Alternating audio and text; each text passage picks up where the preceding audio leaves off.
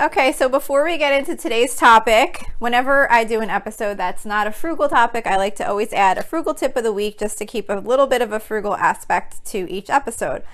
So this week's frugal tip of the week is to try using bouillon cubes or granules instead of canned or boxed broth for recipes.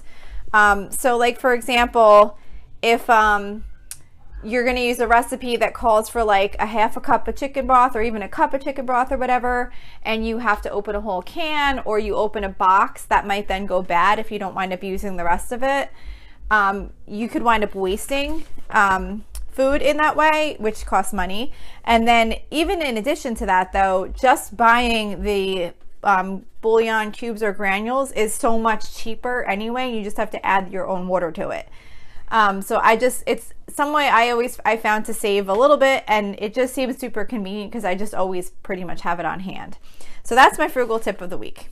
So today I want to talk about improving your daily habits, and the reason that I wanted to do this is because I felt like I needed some motivation in improving my habits right now. So that was kind of what made me want to do another habit episode. I've done, I think, 2 other habit episodes, but it's definitely something I like to talk about periodically.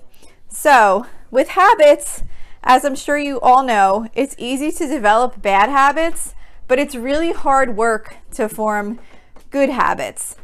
And unfortunately, it's easy for them to slip away if you have a change in routines or anything that makes it difficult to stick with them.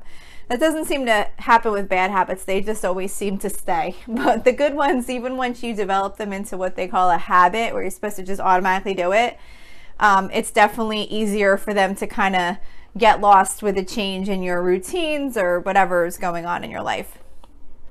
I've heard, like when I've listened to some habit forming books and things like that, I've heard it, building habits compared to things like brushing your teeth. Like you brush your teeth every day without even thinking about it. You can turn these things into habits and then do them in the same way, where just like brushing your teeth, like you don't even think about it. So I think that can be true in some cases, but I don't really fully buy that. I think it's much more difficult to build habits for things that you really want to do but aren't as necessary as something like brushing your teeth each day. Because brushing your teeth each day isn't really an option, but eating healthier is an option. So, it's not like something as urgent. So I don't necessarily believe that it's that easy to build it where it's that much of a routine, but you definitely can make these new things that you want to do habits, but they're definitely easier to let slide than something like brushing your teeth that they sometimes try and compare it to if things aren't going exactly as planned. So, I just wanted to point out that it is hard to build habits, and when you're successful at building and sticking to a new good habit, you want to make sure you give yourself credit for it. And don't go crazy and try and add a bunch of new habits at once, because it'll burn you out. Just pick 1 or 2 that are the most important to you, and that way you can really just focus on those.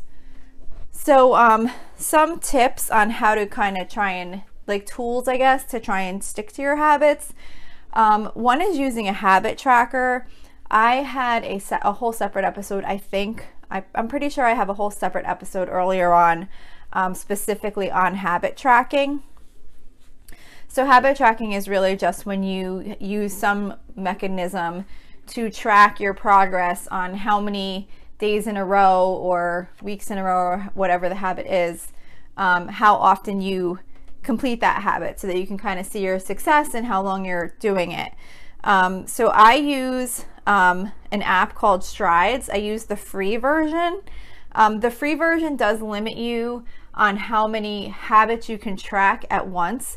And when I first got it, I thought that I was going to want to upgrade to the full version so I could put as many habits in there as I want, because I was like really going crazy about all these different habits I wanted to track.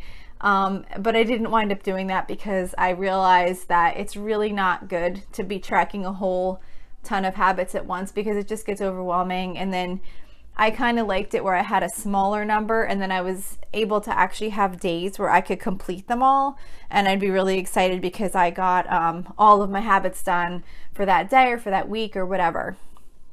I had certain ones that were daily, certain ones that would be like so many times per week, or I had things like I had one that was just like 3 times per month, like to make it a point to sit down and like play a board game with my kids or whatever. So it was like a monthly goal.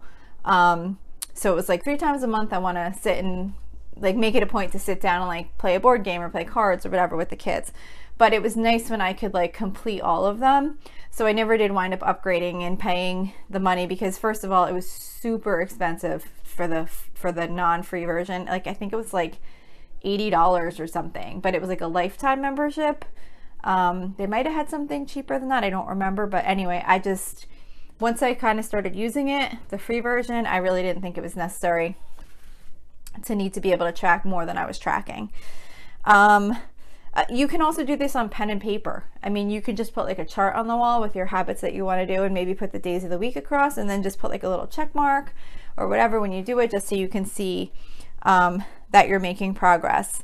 But yeah, so like I was saying, in the app you can do the app that I use, and there's many habit tracking apps, I'm sure, but it's just kind of fun because you could set up your habits that you're trying to track, and you can put them in, like I said, you could put in some that are like once a day or maybe 4 times a week or whatever, and it allows you to see streaks. So like it's kind of fun, like it'll be like, you did this habit, 4 times in 4 days in a row or whatever, if it's like a daily habit, or it's just kind of fun to see that progress.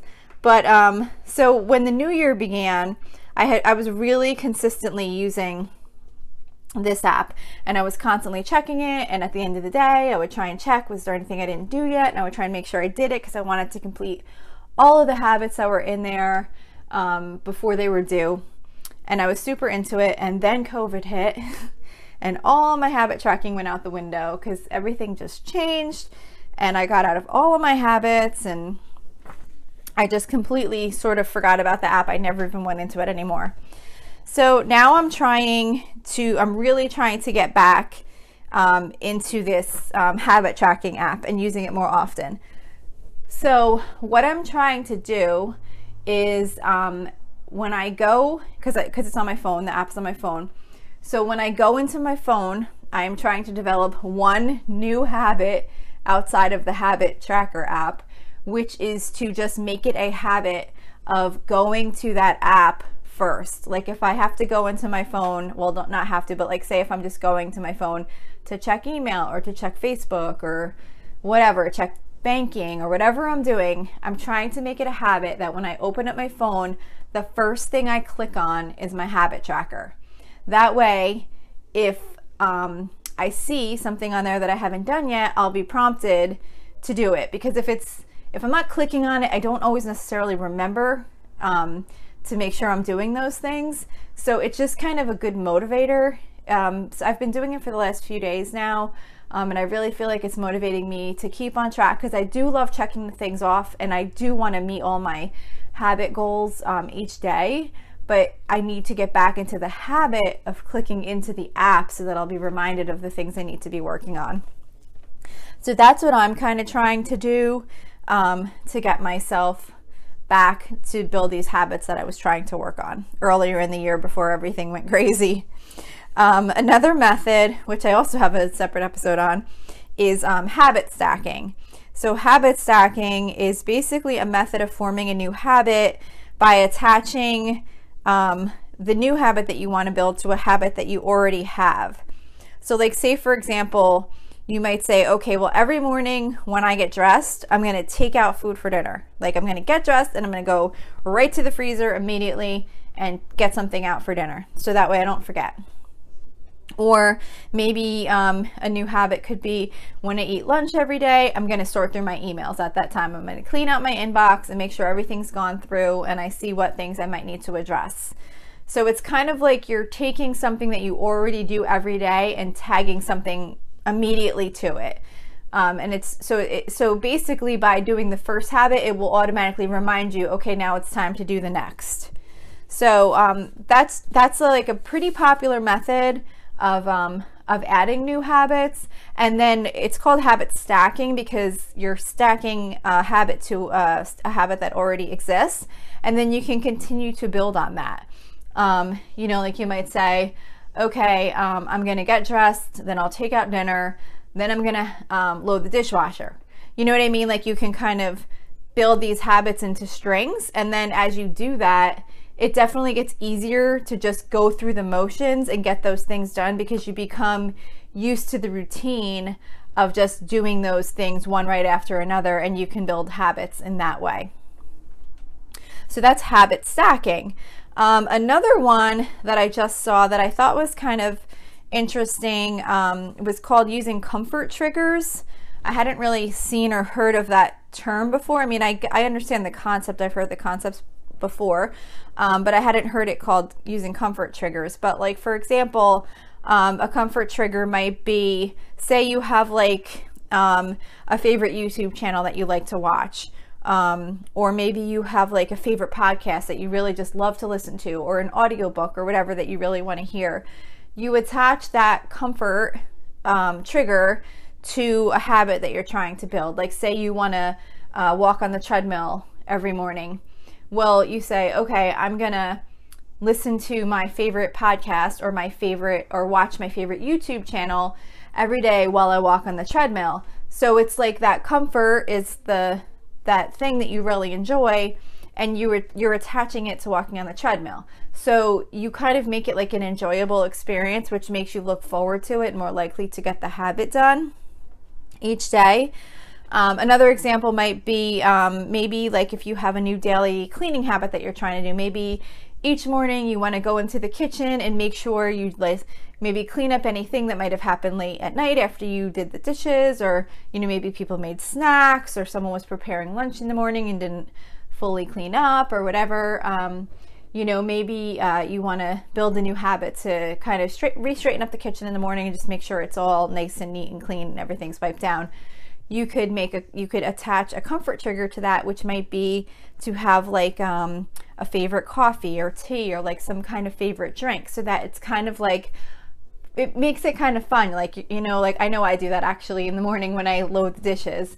That wasn't like a new habit I was building, but it just kind of makes it fun, where I make an iced coffee every morning. So like, I'm like, okay, let me get my iced coffee, and then I start unloading the dishes, and it just kind of makes it into like a nice experience, even though it's something that's not necessarily fun or enjoyable. So it's kind of attaching things like that to new habits to make them a little bit more of an enjoyable experience. And then, also, you have to try and find some way to remind yourself of the habit you're trying to build to keep yourself motivated. Because you know how, I don't know, like I know what happens with me a lot is I'll get up in the morning and I'll be like, okay, today is a new day. I'm going to do all these habits. I'm going to stick with everything. And I'm like super motivated and I feel like nothing is going to stop me from doing all these things that I want to do. And then things happen in the day and you get busy and, things come up that you didn't expect, and you're running here or you're running there or you're doing this task, or, who knows what comes up. And you lose that motivation that you had just because it's not on your mind. So if you can try and find ways to remind yourself that you really want to stick to these things, it can help bring you back and kind of say like, okay, when do I have time to get this in? And kind of keep it more on your mind so that you can make a better effort to work on those habits the best that you can, depending on what's going on that day. I used to do this by putting reminders on my phone, but honestly for me, that didn't really work that well, because it got to the point where I would see the reminder, it'd go off every day, and I'd just be like, oh yeah, whatever, and I would just click it off. Because after like the first couple times I'd be like, oh yeah, I gotta do that, but then once I would have the same reminder pop every single day, it was just kind of meaningless to me, and I would just kind of click it off and move on. But that might work for you. It just didn't work for me. Another way you might be able to try is maybe put like a motivating note on the fridge, so that like every time you walk past the fridge, or maybe you go to get a drink or whatever, you'll see that note on the fridge. But again, same thing with the reminders. If you're going to try a method like that, you're likely going to need to change that note frequently, like freshen it up, maybe change the color or whatever. But if you have the same note sitting on your fridge, you know how that is. It just kind of starts to become part of the background and you don't even notice it anymore. So this is why I'm trying to start this new habit of clicking in that app, like because you know how like I don't know, some people, maybe it's just me, I'm sure other people must do this, but I don't know about everybody, depending on how much you use a cell phone for different productivity things. Like I use it for banking, I use it for email, I'm always kind of going to check things. So it's a habit for me to just pick up my phone and click. So that's why I feel like in my case, if I could develop the habit where I pick up the phone and I click immediately to that Strides app, and I look at that first, I feel like that could definitely be a good motivator for me, that I could build a habit to check. So it's just trying to think of a way that you could remind yourself in the day in some way that's not going to just blend into the background, to kind of really keep that motivation up. Because usually you want to do it and you will do it. Things just come up, and then you get involved in your day and you lose that motivation. So it's kind of finding a way to like remotivate yourself, remind yourself later in the day, so that you can make sure you keep up. So that's really it. I just kind of wanted to do a little bit of a motivator, I guess, on habits. I needed it. Maybe some of you might. So that's it for today. Don't forget to reach out to me at facebook.com/Lola's Frugal Life. Send me a message if you have any feedback or topic suggestions or anything like that. I would love to hear from you. You can also join our private listeners group at facebook.com/groups/Lola's Frugal Life. And also don't forget to subscribe if you like this show. And if you would be kind enough to leave me a 5-star rating, it would be super, super appreciated. So that's it for today. Thank you so much for listening, and I hope you have a really awesome day.